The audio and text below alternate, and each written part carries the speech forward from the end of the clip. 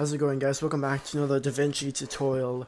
Today I just have something pretty quick I wanted to show you, because this is something that annoyed the shit out of me back when I didn't know how to do it, and I never really bothered looking at how to do it, so I kind of just put up with it. But this is something that bugs me a lot, so I'm going to show you how to fix this. If you have this issue where you had a file on your PC and you had moved it or something, you had moved the file to a new folder or to a new location or whatever the case may be, you'll have this issue where it's like all just red. Davinci can't find it. So this is just a random Skyrim video I was making for a different channel, but yeah, so this is like the audio, this is the voice over audio, and you know, the only way around this, I used to just, whenever this would happen, I would just delete the entire project, because like, you know, what else do you do? You know, even if you put the file back in the folder, I believe it still doesn't, you know, fix everything. So it's like, what do you even do? This is like 17 minutes of just lost footage. But what you can do is simply right click on whatever file it is, and at the bottom it should say change source folder, and you're gonna click that. And so I have it on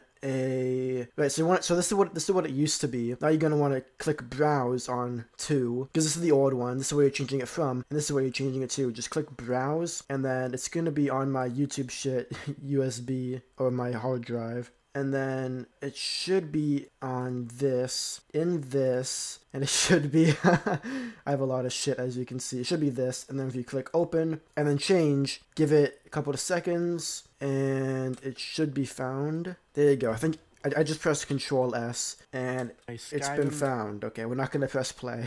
But yeah, you can also do this for a bunch of different things by simply selecting,